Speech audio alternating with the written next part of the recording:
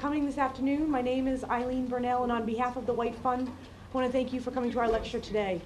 Also want a quick thank you to Northern Essex Community College. They've been partnering with the White Fund since 2004 to bring you this lecture series. They do a phenomenal job.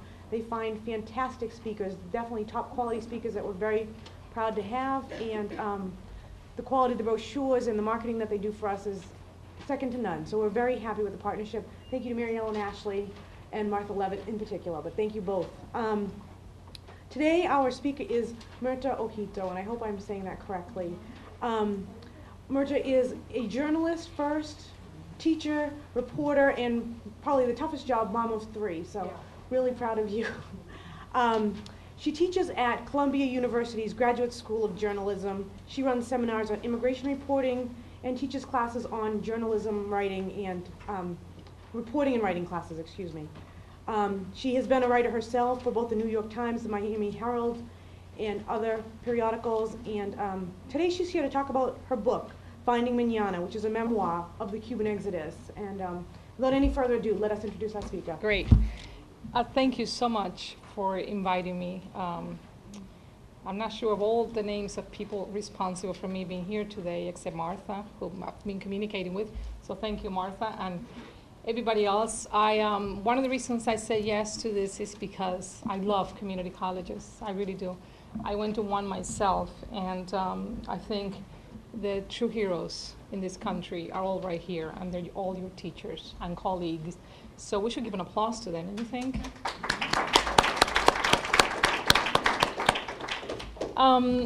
I want to tell you the same thing I said to the class I went to just before coming here, that the first thing you need to know about me is that I am an immigrant. And I know in the class that I was just speaking at all of the students except one or two were immigrants. But I'm curious here, how many of you are immigrants in this room or the children of immigrants? Yeah, just it feels, that's kind of what I expected because that was the impression I got from the class I went to. So I want to tell you that you're all in very good company, and I'm going to explain why. In 2005, two American scientists found what they call the American gene. And they claim that Americans had deeply embedded in their bodies, in fact, in their DNA, something that made them very special. And I'm not going to play the guessing game I play in the class. That is pretty much the essence of what it's to be an American, to be entrepreneurial, to be fearless, to dream, to dare, to plan, to wish for a better life. That is really what makes America America. So the American gene, it's really because all of us who are here and who have been in this country for a long time came from elsewhere. America from its very beginning was, I guess, founded by people like you, people who dare to dream for a better life. And that's been passed on from generation to generation, and it is what we have today. To leave one's country is an extraordinarily difficult thing to do. It requires, first of all, some money. You have to be able to buy the ticket or to get yourself to the border or do whatever it is you need to do to leave your village or your city. It requires a certain level of education, and it requires, more importantly, the ability to dream, to hope for something better.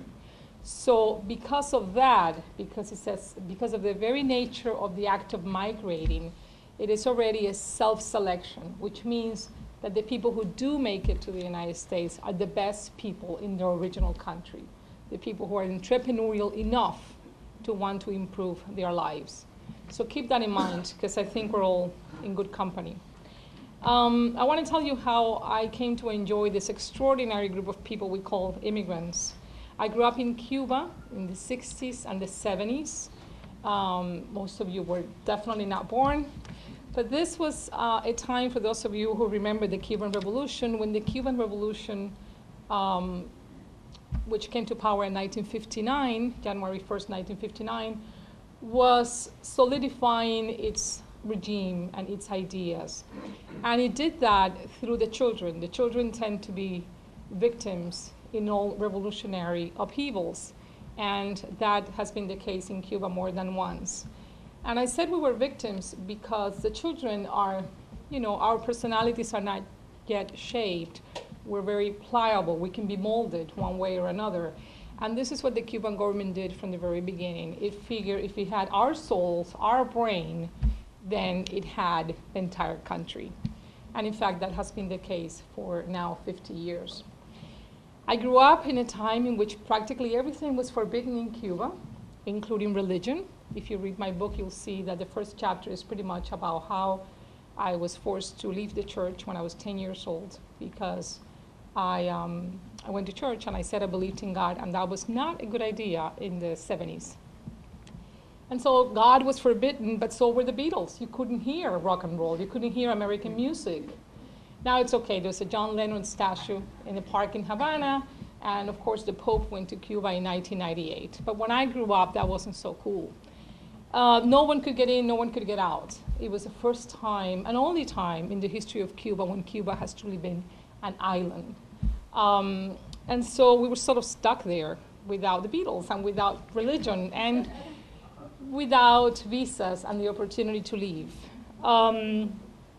My parents always wanted to leave Cuba, though. From the very beginning of the revolution, unlike other people who supported the regime and then did not, my parents never really liked it.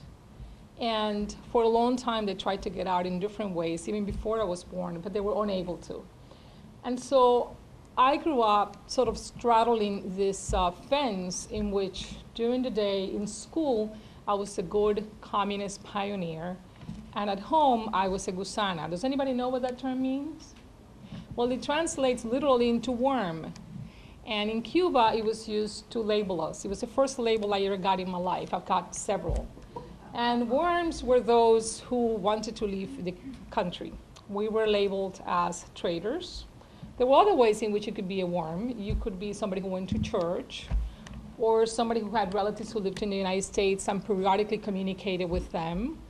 Or you could be somebody who had somehow collaborated with the previous regime, or even if you didn't collaborate, if you had money in that regime, you were highly suspicious and probably a worm.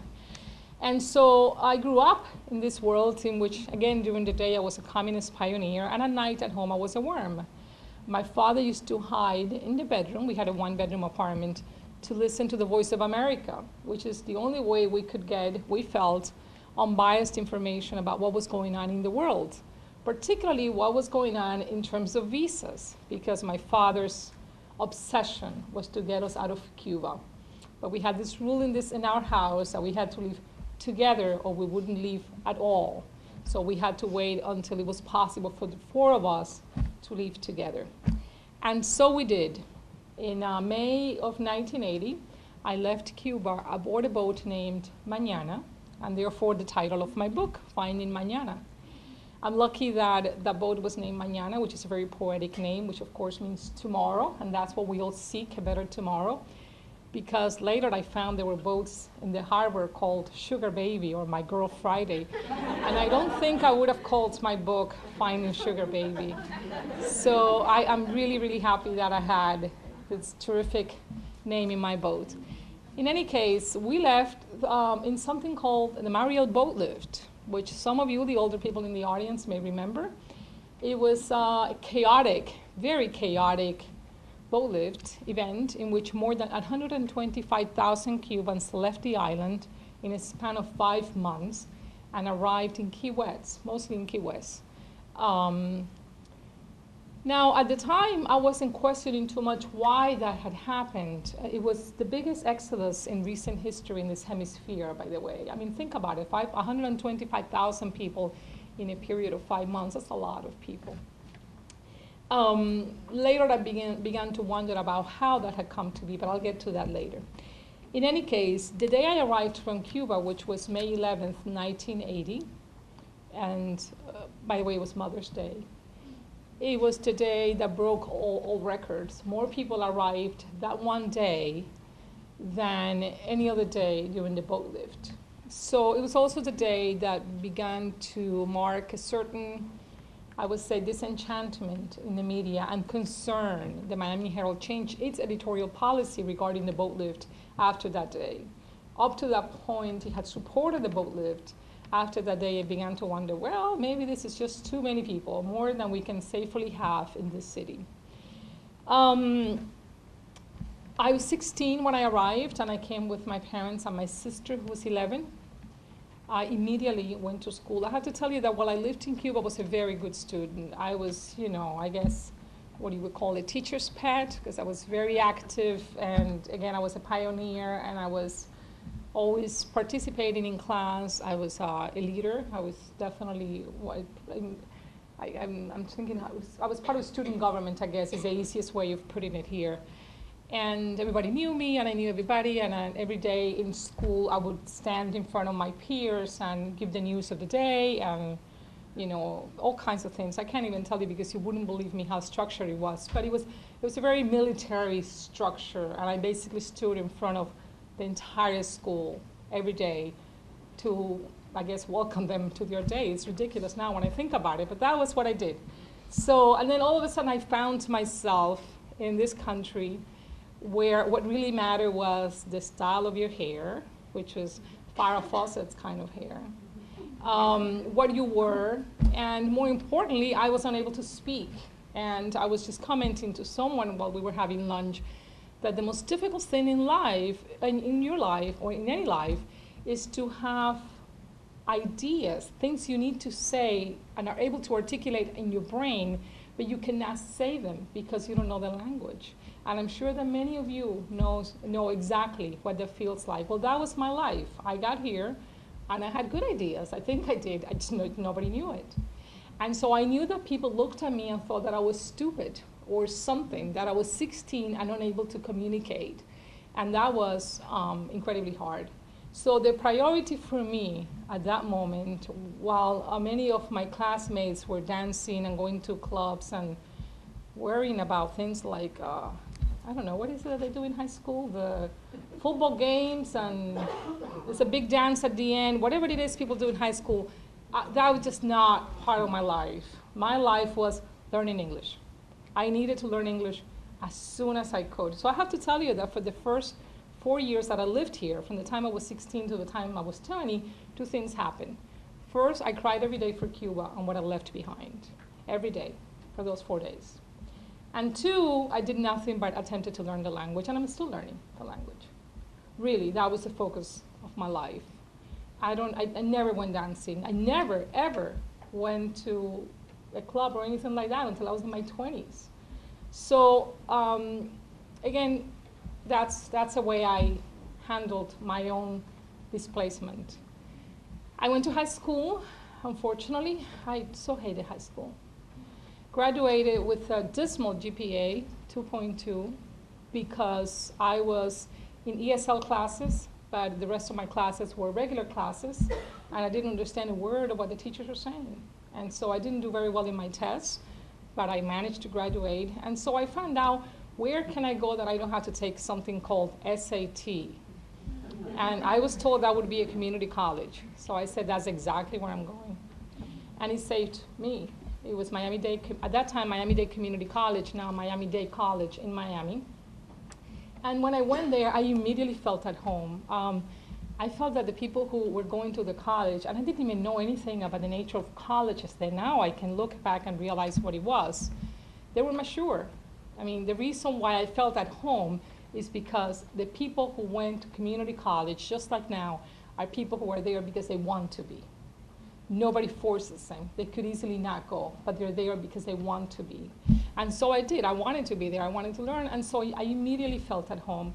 I did well, though I was still reluctant to speak English because I felt I did not speak it well enough.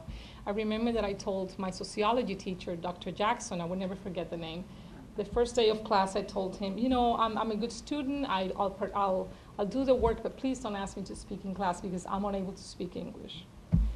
And he said, but you're talking to me. And I understood what you said. So you will participate in class, and in the first oral report, you'll be the first one to speak in class.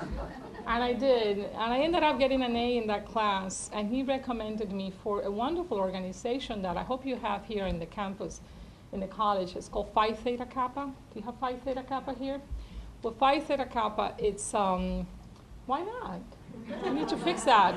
Phi Theta Kappa, it's an international honor organization for junior colleges. And when you have a good GPA, as I did at that time, I actually had a 3.9, which is pretty good. But I think you can join a 3 or higher. You become a member, and it's a wonderful organization. And I'm saying that now because they helped me tremendously, but also because I am a member of the Board of Trustees of Phi Theta Kappa now.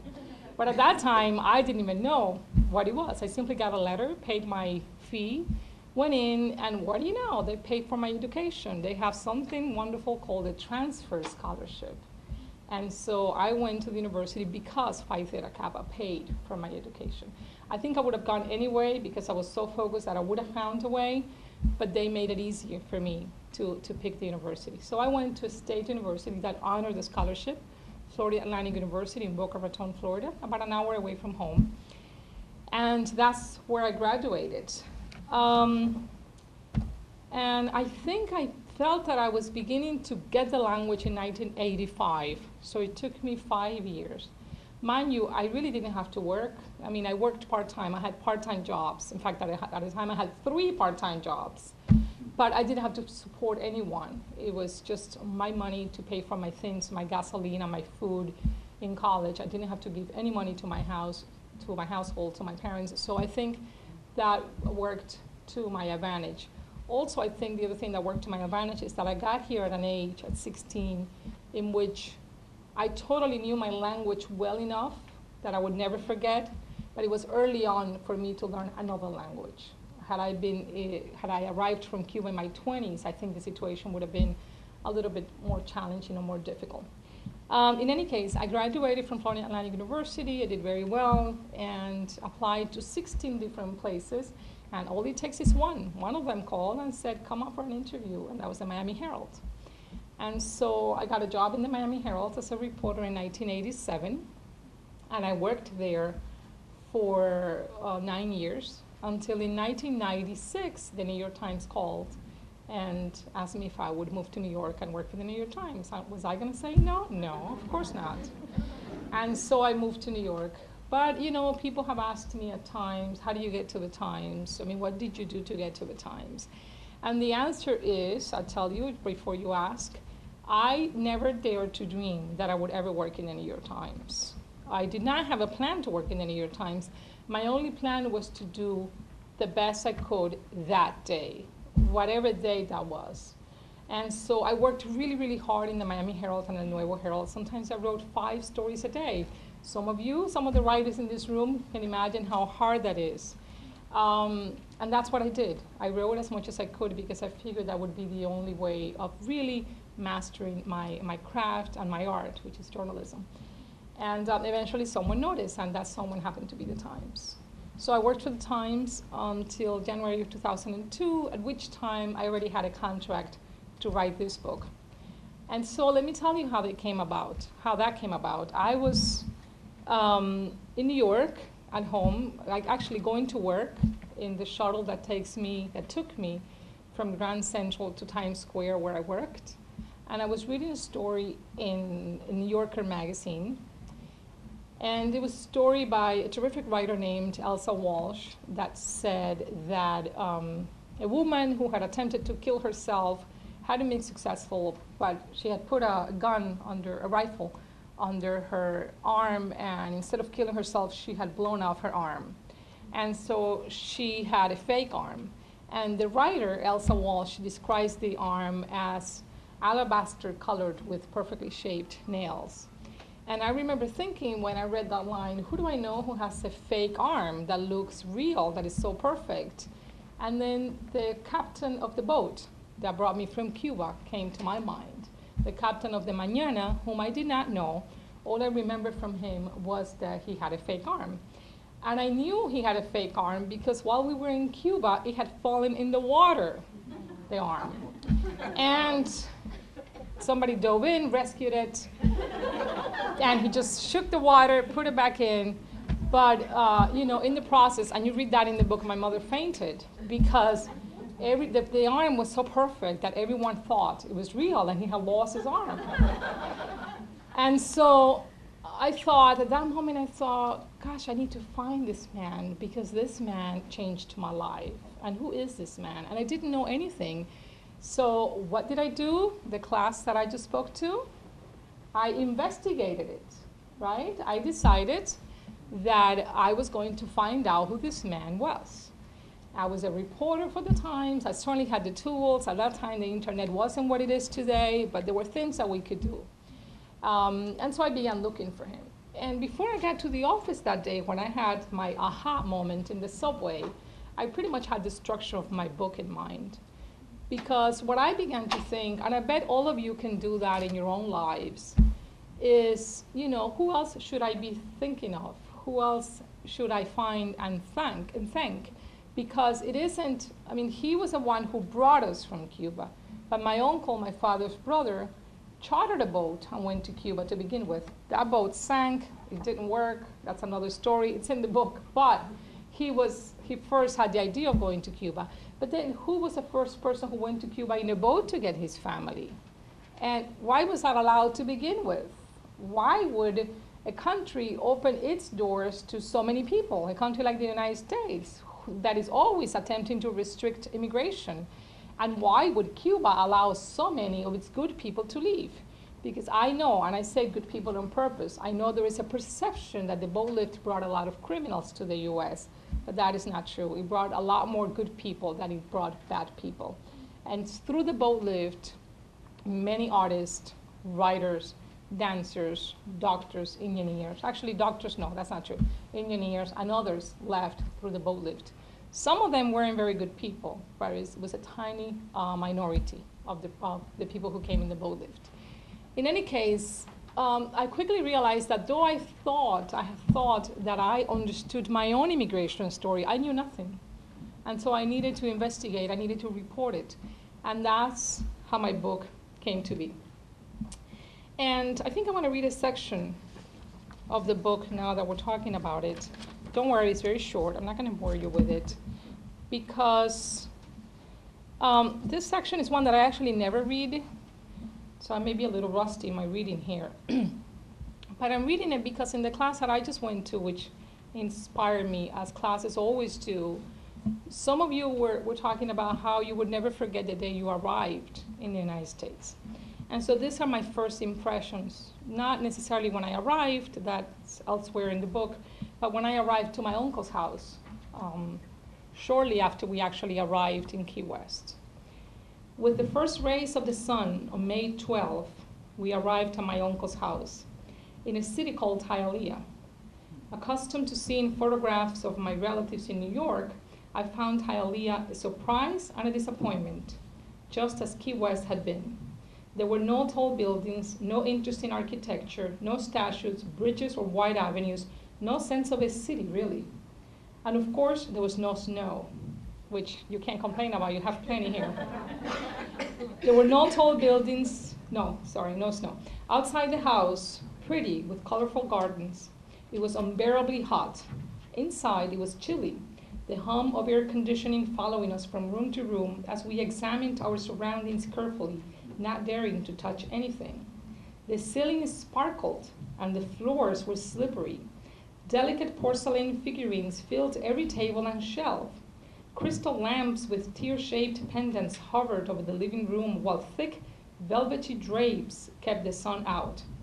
The polished wooden table quickly filled with breakfast, ham and cheese sandwiches, and orange juice poured out of a plastic jug, not squeezed from oranges.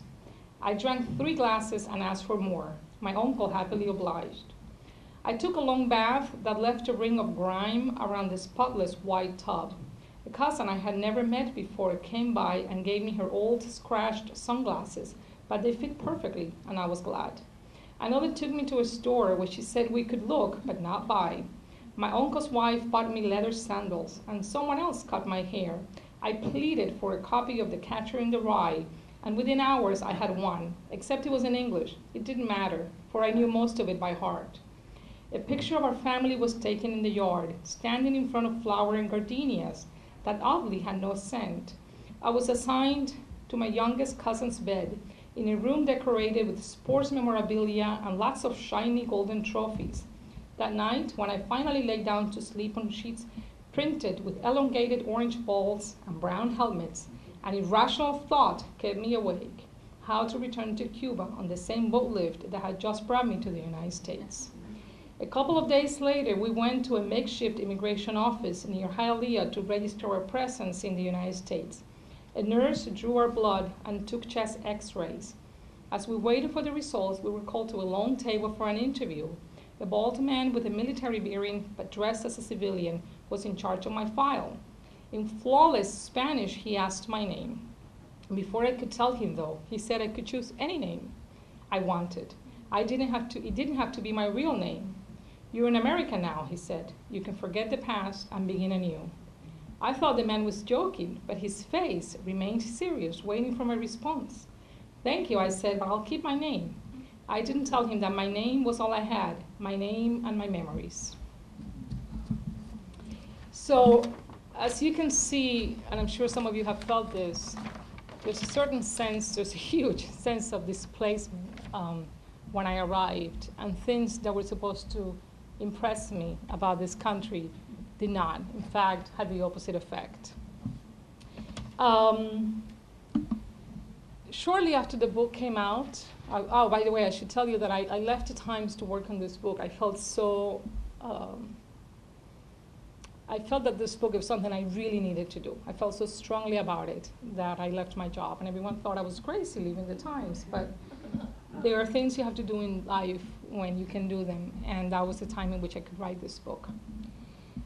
And when I finished the book, you know, it was well received, so I got a call from the dean of the School of Journalism, and I was offered a job at Columbia, and that's where I'm now, at Columbia University, where I really hope that some of you, I really hope that I can see some of you in the graduate program of journalism at some point in the future, because for all the troubles in the industry, and we were just talking about how difficult it is to be a journalist nowadays, journalism, I feel, it's needed more than ever. It continues to serve an important, a vital role in society, not only for our daily lives, but also for democracy to function as we know it and as we need it to function. And because of that, journalism needs people like you, people like me in a way, but more important like you because you're younger. People who are bilingual, bicultural, educated, smart, and savvy about the ways the world works and doesn't work. And so remember that you already have a huge advantage in your genes. You already have within your DNA deeply embedded the American gene. So I'm going to stop here to take your questions, and I do hope you have many questions. Thank you very much.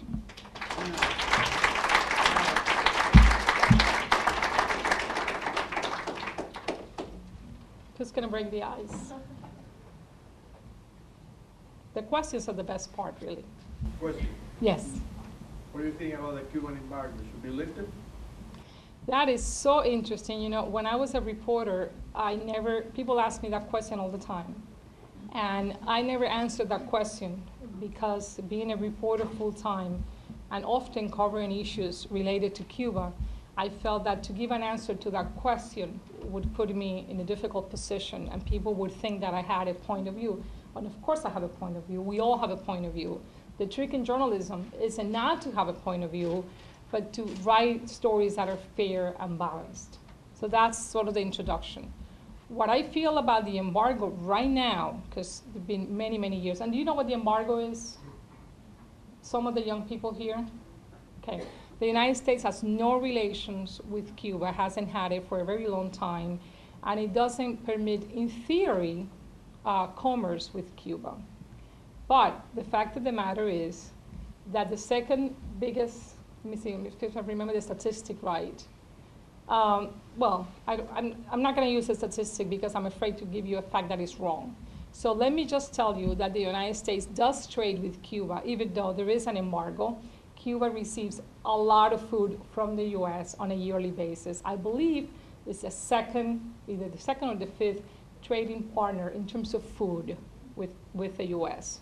So keep that in mind. So the answer to your question is, I think it's irrelevant because the embargo at this point only exists in name, okay?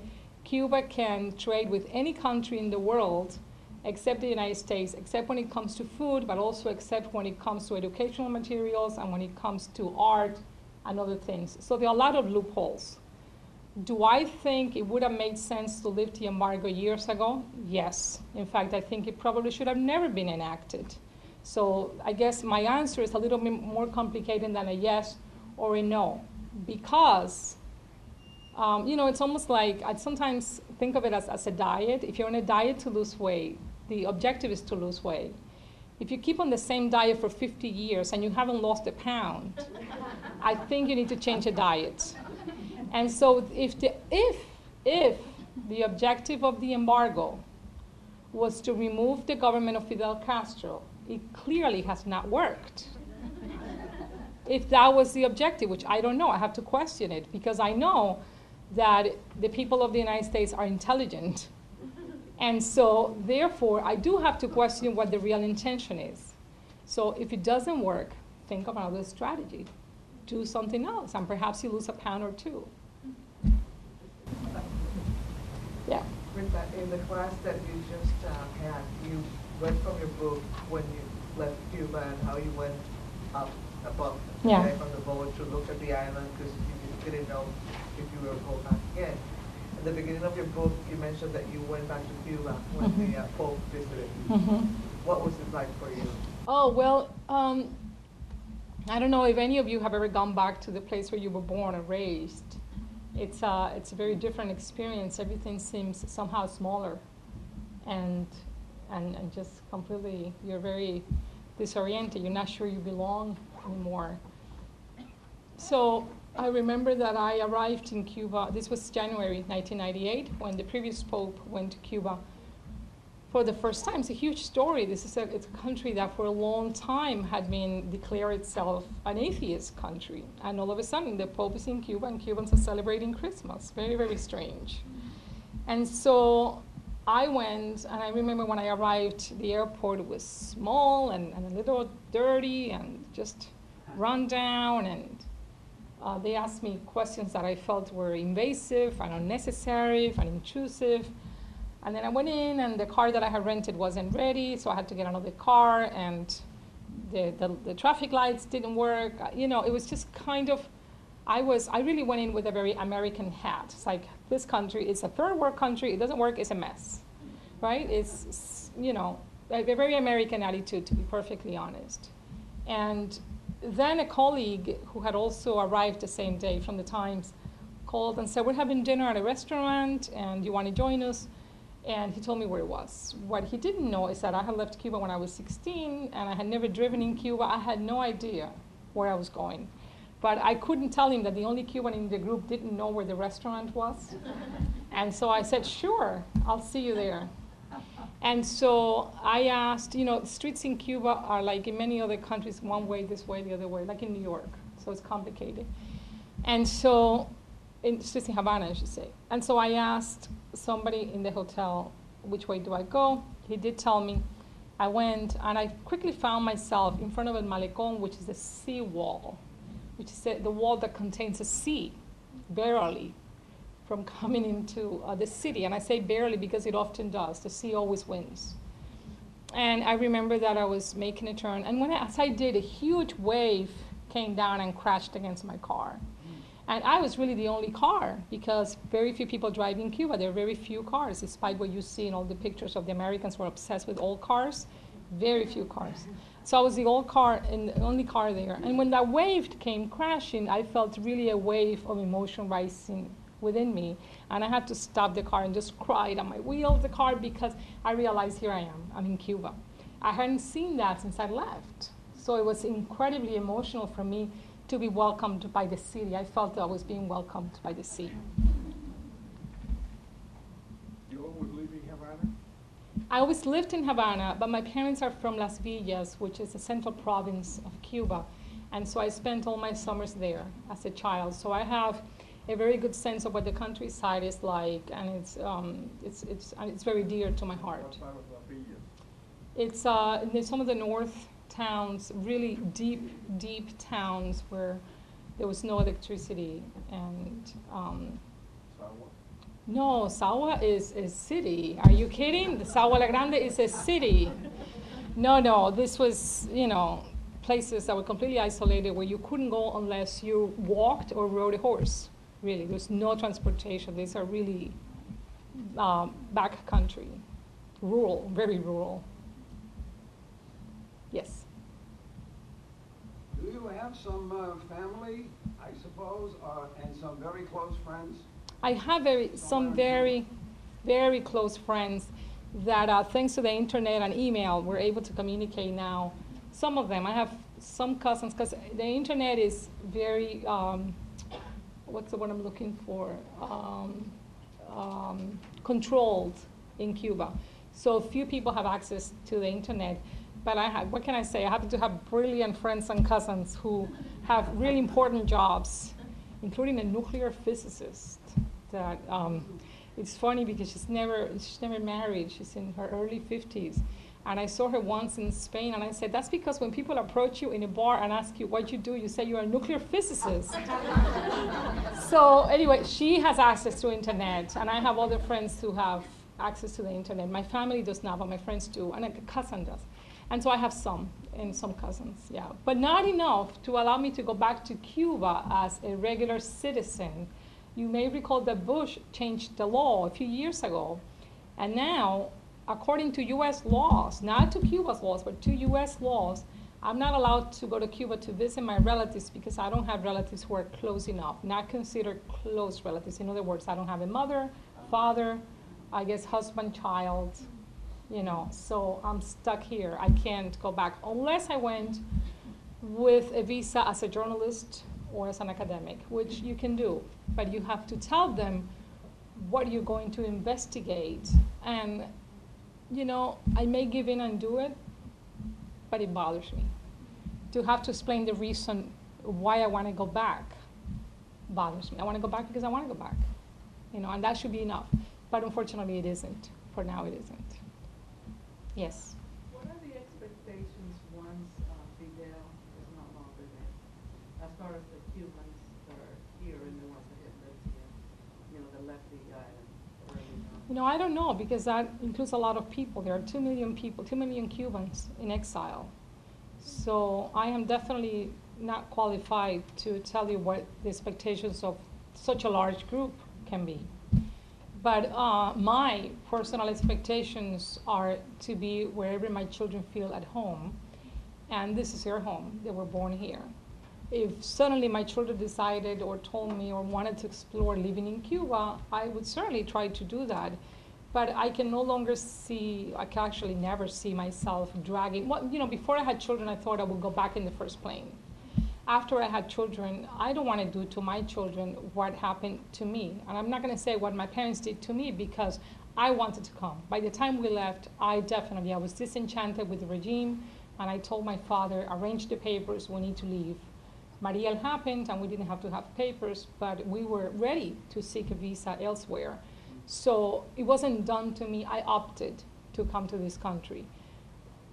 But if I take my children to my country, that's not going to be their country. So will they be out of place as I feel here? I don't think I really want to do that. But I would like, if I can help in any way through my journalism, through my teaching.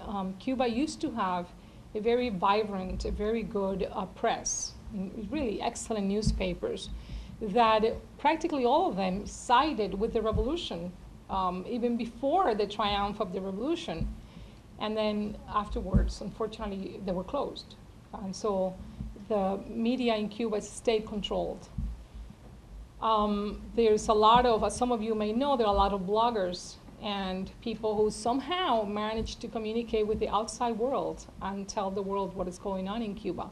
One of them was selected last year as one of Time Magazine's 100 People of the Year, a woman who blogs from Havana. So that, I feel like there's a seed of good journalism there somewhere. And if I can help through my work, I would like to do that. Yes? Yes, can you share with us a little bit about your experience coming from Cuba to the United States, the actual trip? The actual trip. Oh, well, I left, the police came to the house on May 7th. Basically, they knocked on the door, and they asked if we were ready to abandon the country.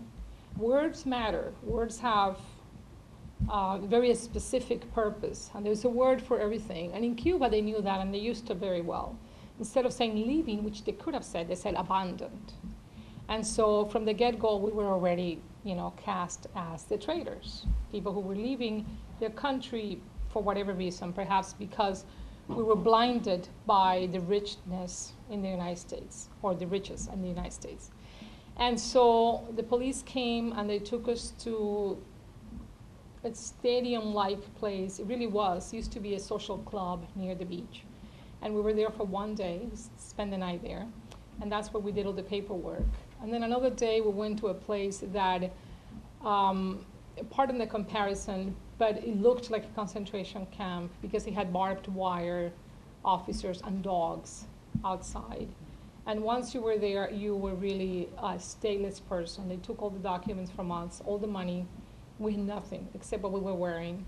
And there's no way to go forward or back. I mean, it was just kind of stuck there in limbo. Some people were in that kind of limbo for days and weeks. Fortunately for us, we were only there for one day. And then from there, they took us to the port where there was a boat waiting for us, the boat that my uncle had chartered. It was called the Valley Chief. That boat, I'm trying not to go on for too long because it's so long that I don't want to bore you, but basically what the government did during the days of Mariel was to try to send anybody and everybody who had ever wanted to leave the country and couldn't find any other means of escape, and anybody and everybody that the government wanted to get rid of, whether that person wanted to leave or not. And the reasons, the categories for that, and these were real categories, they're in my book, went from a petty thief to a hardened criminal to a gay poet to just being gay or lesbian to using drugs or saying you use drugs, to being against the government, to being deeply religious, Jehovah's Witnesses, for example. I mean, anybody that, for whatever reason, the government described as antisocial. And believe it or not, being gay in Cuba was antisocial. And so that also has changed, but this is the year that I'm writing about or referring to. And so all of these people, of course, who had not planned on leaving, didn't have anybody who had come like my uncle did in a boat. So how do you get them out? Well, you fill the boats. And that's how come our boat sank, because a boat that was meant for 36 people brought 230. And there were more than 2,000 boats involved in the boat lift, and practically all of them were filled to capacity and beyond. And so when ours could not leave, my uncle went looking for help and found this man who had a boat, a Manana, who was coming back empty because he refused to fill his boat with people he didn't know. He had asked for relatives of the people who had asked him to come to Cuba. He was an American from New Orleans. He had no relatives in Cuba. And he had asked, some people had asked him to go to Cuba, bring their relatives. Those people couldn't get their relatives. And so they said, that's it, we're giving up, we're leaving. And as they were leaving, we needed help, and they gave it to us. So he decided to bring women and children and to tow the boat, the broken boat, the Valley Chief, with the men to international waters. And when we got to international waters in the middle of the night, he let go of the Valley Chief with my father and my uncle and all the other men, and we left. And we did not hear from my father and uncle until the next day. And what had happened then is that that boat sank, and my father and my uncle had to be rescued by the Coast Guard, who, by the way, are the real heroes of the story. About 25 people died in the boat lift, which is an incredibly low number. Given the circumstances, the crowded boats, the weather, the way it was disorganized from the beginning, And the carelessness of the Cuban government, really, it was amazing that only 25 people died. And so the Coast Guard was there in an intense, intense rescue operation.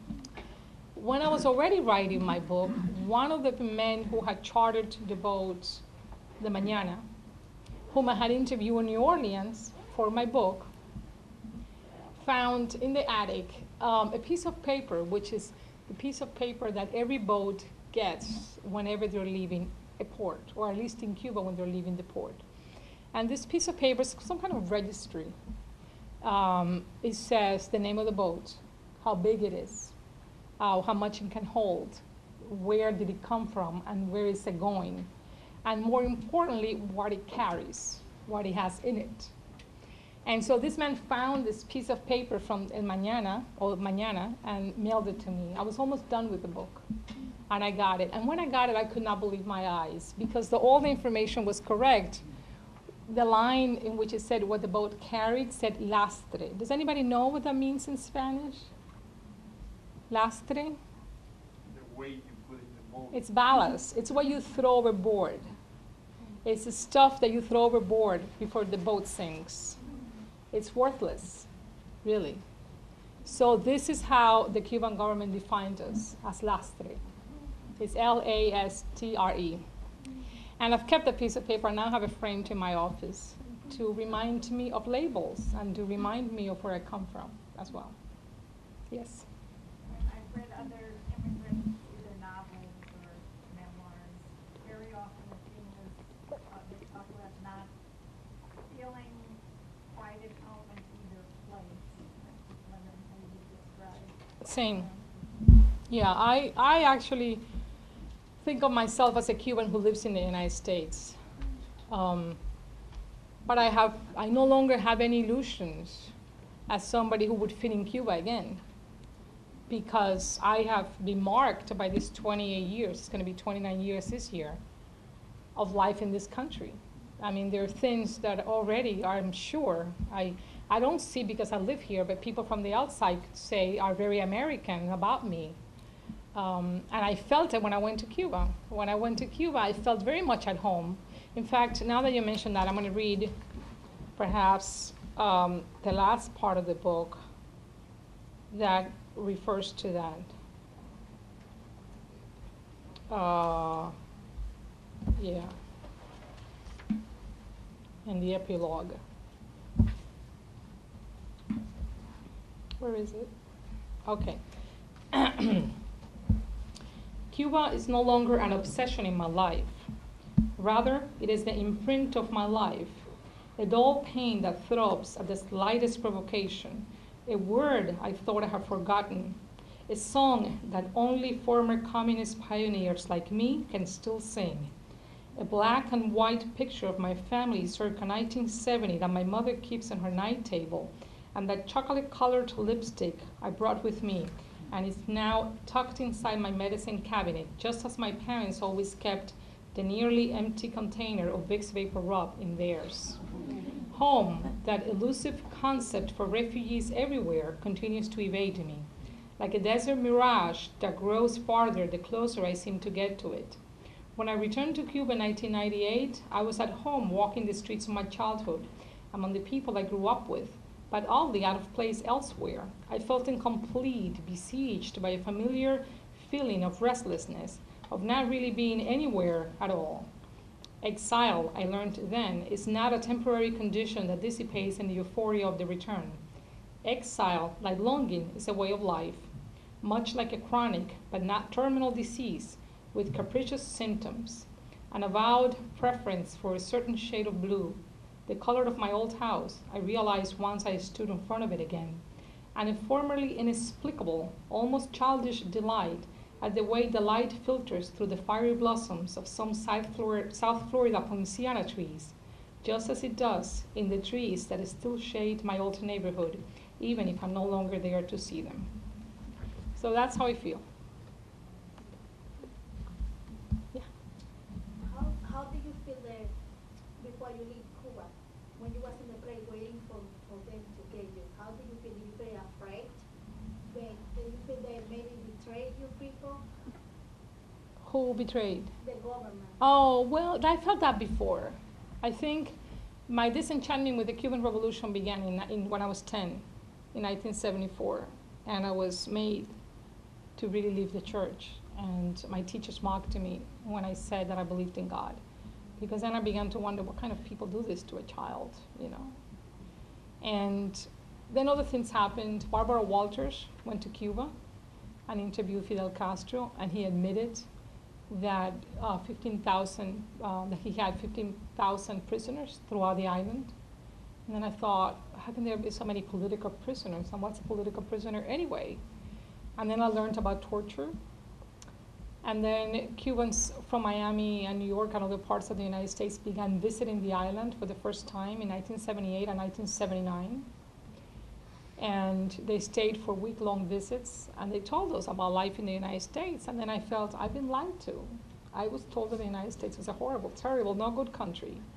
And yet my relatives are coming back with stories that, in my case, I know other people lied, but in my case, my family didn't lie. My family said it can be very hard at the beginning, but if you work hard, you get what you want. You can get an education. I remember specifically that my uncle told me, you can get loans from a bank and you can go to school. I remember that because I said to him, but you have to pay for school and you don't have to pay for school here. What if I don't have the money? And he said, yes, but you can get a loan and then you can repay it. So he never lied to me. In fact, I got better than a loan. I got financial aid and scholarships. I think I graduated with a loan of $2,000 my entire career, which isn't bad. It's very good, actually. And so they never lied to us, and everything I heard I liked. So that's when I felt lied to. And that's what helped me change my mind. So by the time I left, I was ready to leave. It doesn't mean it didn't hurt. You know, it's like a bad relationship. Have you ever been in a bad relationship that you think, I have to leave this guy? You like him, you probably love him, but you have to leave him? Well, that's exactly how I felt about Cuba. I had to leave that island. That doesn't mean I didn't love it. I still do, but I had to leave. It's a very hard decision, as I said earlier on. I'm sorry for coming so late. I got lost, but I did want to ask you: do you miss being in Cuba? Not anymore. No. No, not anymore. My life is here. I have 3 kids, 3 wonderful kids. I have a great job that I love. I have incredible friends. I meet talented people every day in New York and elsewhere. Right here today, I have met incredible people. And I'm just constantly excited by the possibilities of this country. I mean, it's just something. Let me just tell you a little anecdote. It's something that happened yesterday in a faculty meeting in my school. Because I think it's so telling of the way this country works. We have a monthly faculty meeting, and in this meeting, we had to select the person that we were going to have speak to the class at graduation in May. We bring 2 speakers, somebody who's honored for a lifelong career, somebody who should have made a mark in journalism, somebody like, for example, Joel Lelyveltz, executive editor of the New York Times, and others, just great journalists. Terry Gross from NPR has been one of our honorees, and is a person who addresses the students and their parents on graduation day. And then we have another speaker the day before who gives the Pringle lecture, who should be somebody who's familiar with Washington and has written about Washington. Anyway, the students nominate who they want to bring, and then the faculty does, and we take a vote, and we take it very seriously. This is like the highlight of the meeting. And one of my colleagues who directs the international program raised his hand when the dean said, anybody else? And he said, I'd like to propose Alejandro Junco de la Vega. And everybody went, what? How do you spell it? Who's that? So my colleague explained who Alejandro Junco de la Vega is, who is a very important publisher of the most important and relevant and courageous newspaper in Mexico right now. The man has changed the face of journalism in Mexico. And if you read anything about Mexico lately, you know Mexico is in a lot of trouble. There's talk about a possible failed state, people dying right and left, journalists getting killed. It is the 2nd most dangerous country in the world for a journalist right now, Iraq being the first one. Yes. And the second one is Mexico. And so he said who he was. So other people presented other people. I mean, I'm talking big names, which I'm not going to mention here because I don't want you to think that he won over some other names that you know. But to the point that he had to spell it. I happen to know who he was, but many people in the room didn't know. And then the round of voting began, and he kept talking about De La Vega. And what do you know? De La Vega won. When we took the final vote, he got 18 votes. And at the end, I went to Josh, and I said, Josh, I can't believe what you did. You pulled a name out of a hat of someone nobody in this room knew, and you got him invited for this amazing award. I don't know if he's going to accept or come, so don't say anything, please. But what Josh told me was, that's democracy. And so I have been here for almost 29 years. And that still, I just feel such admiration for that. For being able to, without any fear, speak up, raise your hand, say something that nobody knows what you're talking about, and win. And get people to vote for you. That, I mean, it's a simple thing. But it's the American character. It's this amazing thing that we have in this country that I think we often forget because we live here. And we sometimes don't even value enough. But it's extraordinary. And so many people in other parts of the world don't have it. Just like it's a great gift. So I think that part of me is very American now. I mean, not to say that there isn't democracy in other places in the world. I know there is. I know that there are other countries in which there's, democratic countries in which this happens all the time. This happens to be the one in which I live and the one I know. But I'm sure the same thing could happen in Germany or France or Spain, other places, Chile. But this is where I am, and I think we need to honor that and we need to value that. Which side of journalism have you found? Reporting and writing, or teaching? I prefer reporting. It's a really good question. I prefer reporting because I like to find out stuff. I like to know how things work, and I find people endlessly interesting. I'm often, even when I'm being interviewed, I turn into the interviewer. I really think that everyone in this room certainly, but beyond that, I think everyone has an amazing story to tell, and people are just incredible. And I also think that most people, unless they're hiding something, but even if they're hiding something, sometimes people want to tell it. People want to tell their stories. And so, what better job than to be a journalist and to be there and get their stories and write it in a way that is compelling and interesting, and hopefully that would help some people.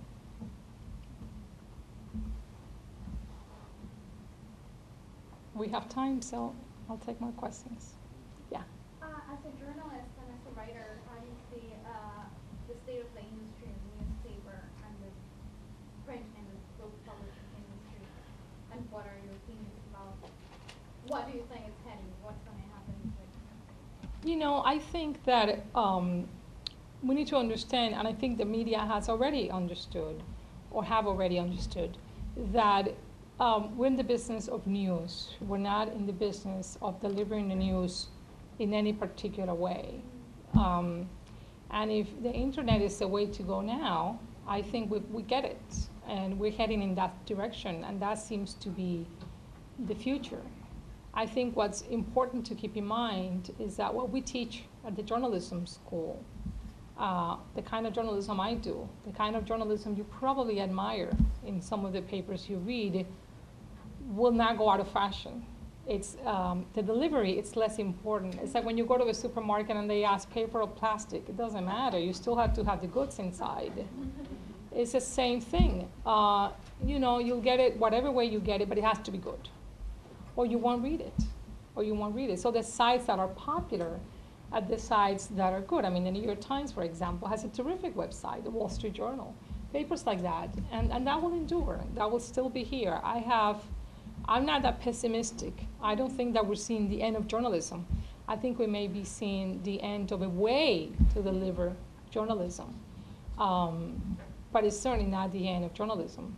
It's a different way of telling a story. So you're saying that like New York Times and very big names in journalism have lost a lot of authority in the sense of that with new media, anyone who doesn't even study journalism can write and be a credible source.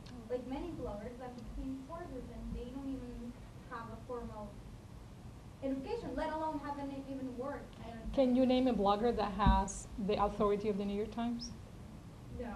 Okay. But do you think it? You might think, but it's not true. You don't think so? Not Well, even? can name one. Can somebody here name a blogger that has the authority of the New York Times? I'll think of one. Think of one. Think of one. Really, today we can find somebody who, without, I'm not saying that to be a good journalist, you have to have had formal education. That's not what I'm saying. I'm saying today a publication with good journalists, like the New York Times, has less authority in this country or any other country than a person who's not a good journalist. No matter how that person delivers the news, then that day would truly be over. Because then you're dealing with the public who doesn't care about the news. You're dealing with the public who may be more interested in, I don't even know, gossip, entertainment, other things. I don't think we're at that point. And I frankly don't know. I mean, even bloggers use the New York Times as a source of information, right? They comment on it, but they have to read it. So you understand the value of the blog now have raised a lot too, and Yes. they are credible sources in time. For some Even people, they're not- yes. Yeah. Yeah, I don't, you know, what's interesting to me is that I'm going to give my students an assignment of blogging next week. We're doing something special. And so to do that, I began to read blogs so that I can give them an example of some of the good ones. And some of the good ones are not that different to journalism. I mean, I read the city blog of the New York Times. What's different from story in the local section and the city blog? So I asked the person who understands about this more than I do in our department, and he said, they're shorter. Okay. It's how you empty your notebook. Okay, well, that used to be called a reporter's notebook. So the good ones are really not that different to what we've always done in journalism. Yeah. And the ones that are not good are not worth reading. So, you know, I think we all have to make personal decisions about how we spend our times and the kinds of things we input into our brain, because the brain is very malleable. And I think the people who read newspapers have always been a small group of people. I mean, think of all the millions of people who live in this country, and the New York Times has, what, 1 point something million? You know, that's a lot. We think it's huge, but, you know, it's a tiny minority. And I think the people who read good publications will always be a self-selected group. And then everybody else will do something else. But I think journalism is here to stay. I don't know, I think there is a saying somewhere, I forget if it's in Spanish or in English, that it says the more you have to do, the slower you need to go, in a way.